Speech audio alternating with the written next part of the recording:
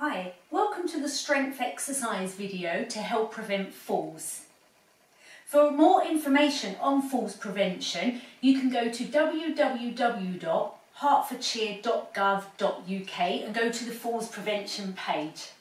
Now for this workout, you want to aim to do it 3 times a week, and you can do these exercises completely in seated, or if you're able to stand, there's standing options as well. But it's important before you begin to get the advice of your GP as to whether it's suitable for you. Now it's always important when we exercise to make sure we've got a safe space around us. We don't want any rugs that we can trip over, no loose wires that we can catch our feet on, and also some proper enclosed footwear, so preferably not slippers that are too loose for you or flip-flops. Have some proper shoes, especially if you are up on your feet. Now it's always important we warm up before we do any exercise. So you may choose to have a little walk around your home, or you can just do a nice simple bit of marching. We just want to get the circulation going to make the muscles feel warmer. Now if you're sitting, you would do these at the front third of your chair. So you do a little hip walk to the front of the chair, knees over the ankles in a simple march. You may do them just standing freely, or you may want to stand but need a bit of support from the back of a chair. Now if you can, get the arms swinging as well. And you just want to try and get the feet right up off of the floor. So it doesn't have to be at my pace. You may go a bit slower, you may go a bit faster. We listen to our own bodies and we work at our own level. But just so long as we're getting the circulation going. Then you might just do a little heel tap. Tapping the heel out, swinging the arm. If you've got a chair in front of you, just be careful not to catch your foot on your chair.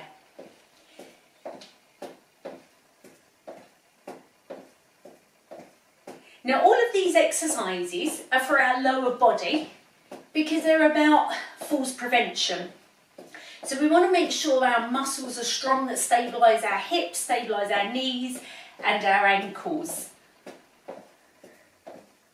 Okay, we're going to start with some mobility. We're going to loosen up the ankle joint.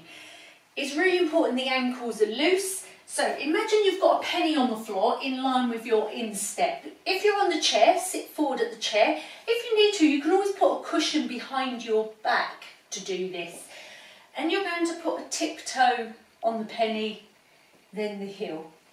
Tiptoe, heel. So it's a nice big ankle movement. Let's do 2 more of these.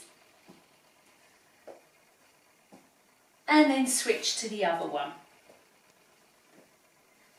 Point, pull up, point, pull up. So we're just getting rid of any stiffness in the ankle joint.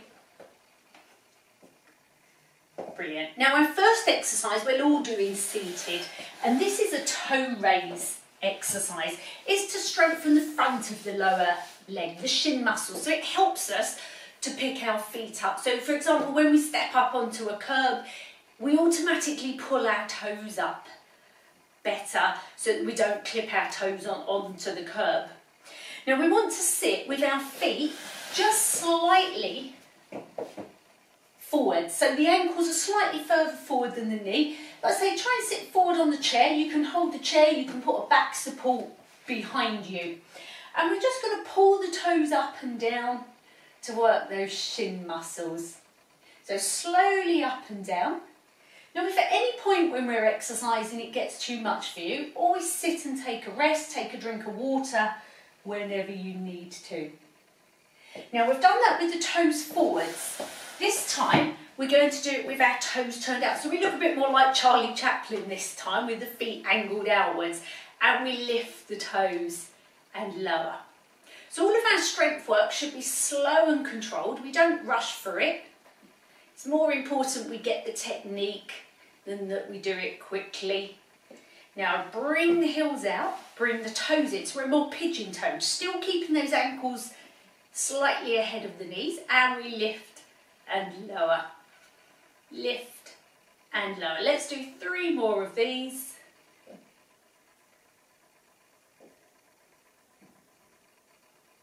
And scoot the feet out. Now our next exercise is also seated for everybody, and this is called a leg extension. It works our thigh muscles. These help to stabilise our knees.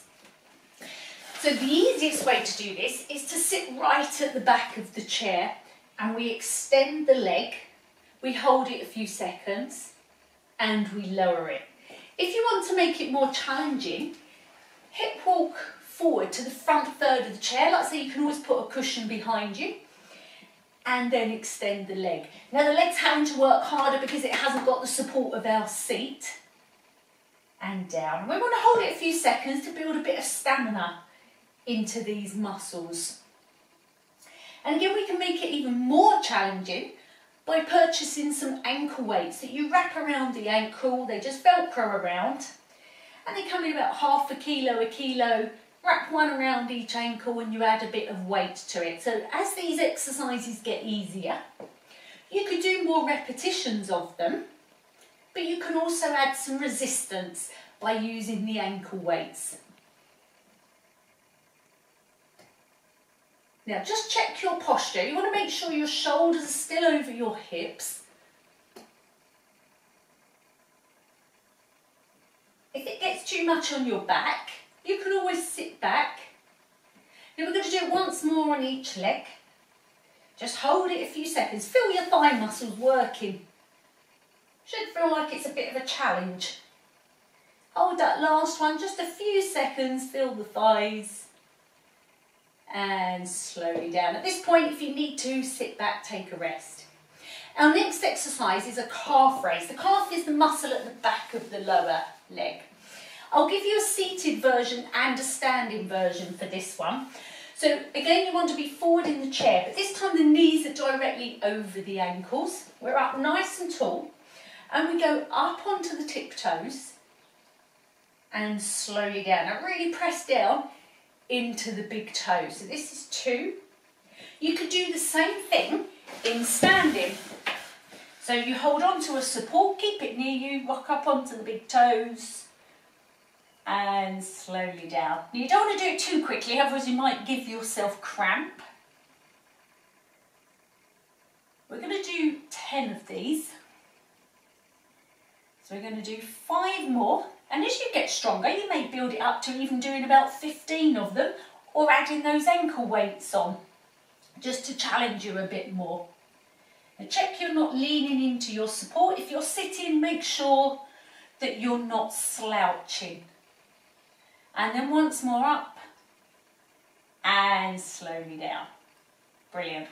Now, our next exercise is for our abductors, the side of the hip and thigh. Again, you've got a seated version, but you've also got a standing version. So I'll show you the seated version. We sit forward in the chair, knees over the ankles. Now, as long as our knees are over our ankles, it's like a brake. We won't fall off of the chair. But if you do feel a little bit unsure, just hold on to the side of the seat if you need to.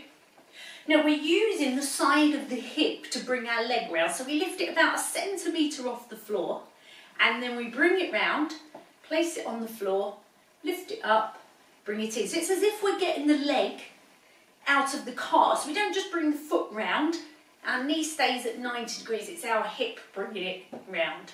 So keep going if you're doing the seated version. If you'd like to try a standing version,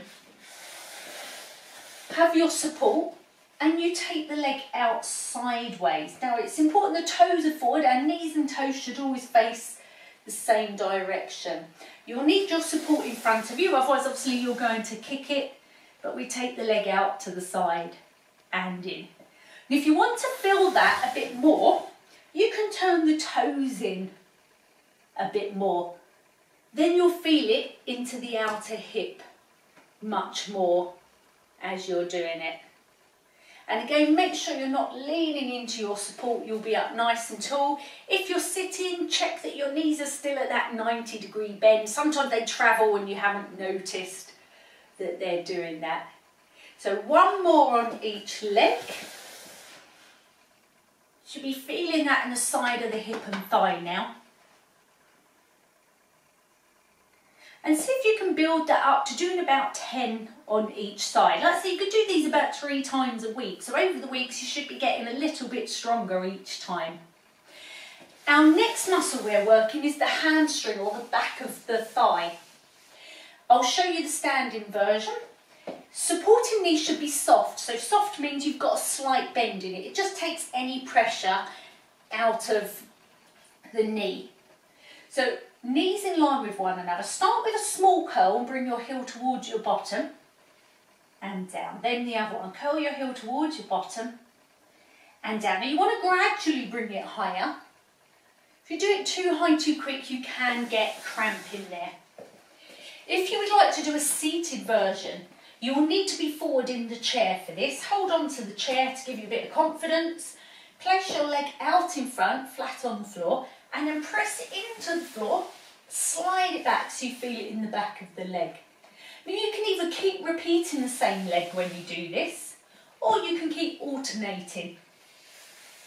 If you're doing the standing version, I recommend keep alternating so you're not standing on that supporting leg for too long. And if you're doing your standing version, remember you can add some ankle weights as you get stronger. So press into the floor. If you're sitting, bring that back. Always stop before the heel is coming up off of the floor. Let's do one more on each leg. So remember, you always want to do the same number on each side. And when you do these, you want to aim to do about 10 of them yourself. Bring it forwards. Brilliant. Our next exercise is a sit to stand. It's the correct way that we should get up from a chair. But it's also a good balance exercise and a really good strengthener for our thighs and our buttocks. So these muscles, like I say, are important for our balance. Now, we're going to do 3 of these today, but you're going to aim over the weeks to see if you can get up to doing 10 straight off. But obviously at any point you need to take a rest, you take a rest. Now, if you're worried about falling forwards when you get up from a chair, have another chair in front of you so that once you're up, you can hold on to the back of it, or put your chair at a table so you can steady yourself. Don't pull yourself up on the chair, because if you did lose balance and go back, you'll pull the chair on top of you. But once you're up, you may put your hands out onto the chair. So the technique for this, we're going to sit up nice and tall. Hip walk, so it's one bottom cheek and then the other, to the front of the chair. Now bring your feet back slightly, so your knees are over your toes. Have a good gap between your feet. Your feet are going to be about hip distance apart, otherwise it will be really hard to balance once you get up. So feet are back, lean forward so your nose is over your toes, but we look straight ahead. Now we're going to squeeze our buttocks and our thighs. If you need a bit of assistance, do a nice powerful push with the arms as well. So 1, 2, 3, we push to stand, and as soon as we're up, we pump our heels. Sometimes it can make us a bit lightheaded when we go from sitting to standing. So this heel pump just helps to get the oxygen back to our head. Then we walk ourselves back, fill the chair on the back of the back of the knees, hands back, because I want to check the chairs there, but also I'm getting my centre of gravity over the seat. Ease it down with control. So use your arms as much as you need to on the way down. Let's do 2 more of these. So hip walk to the front of the chair, feet apart and back, nose over your toes. 1, 2, 3, squeeze your buttocks and your legs. Pump those heels just to help the circulation. Walk back, fill the chair on the back of the legs. Hands back, use your hands to steady you, ease yourself down gently. The slower we come down, the stronger our legs will get. Let's do 1 more. Hip walk forward, feet apart and back, nose over the toes. 1, 2, 3, push. Pump the heels. Walk back. Slowly down. We don't want to miss the chair, so don't forget the walking back. Slowly down. Now if you're strong enough to do those without needing to push with the arms, you could try that with your hands across your chest, so you know it's all your lower body, and then just bring them back when you're lowering back down. Now we've worked those muscles quite hard, so we're going to stretch them out as well. It's always important to stretch at the end of exercise so that our muscles are not too stiff the next day. So we're going to start with calf, the lower leg. I'll show you a seated and a standing version. So you can take the leg out straight and pull your toes up towards your knee, pushing the heel away. So you feel it from the back of the knee down the back of the leg. If you would like to do it in standing, you step the leg back, make sure the toes and knees are facing forwards and lean forward. Keep that back heel on the floor, that's what's going to pull through our calf.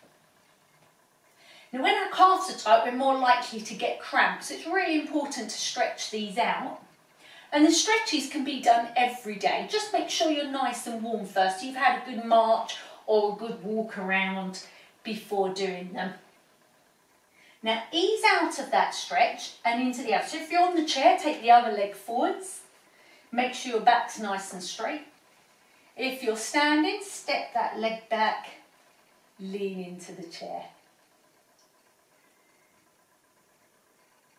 Really press that heel down, and as it eases off, just lean forward a little bit. It shouldn't be painful, but you should feel it pulling a little bit, lengthening the muscle, making us more flexible and more supple.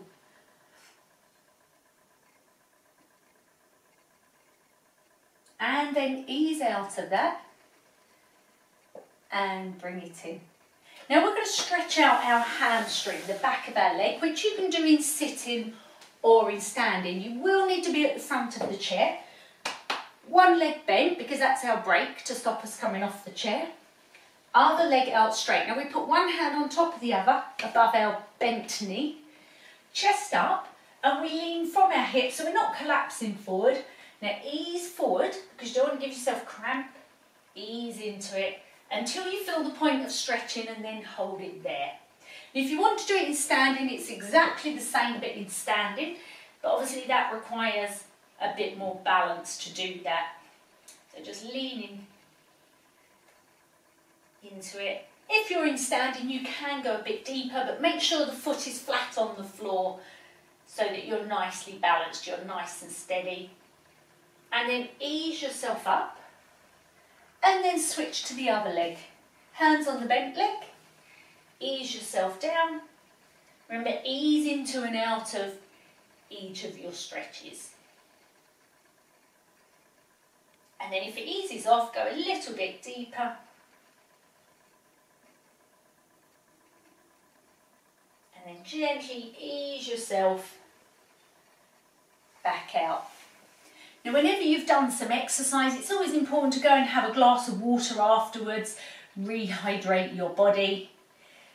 Good luck, and I hope you soon feel much stronger.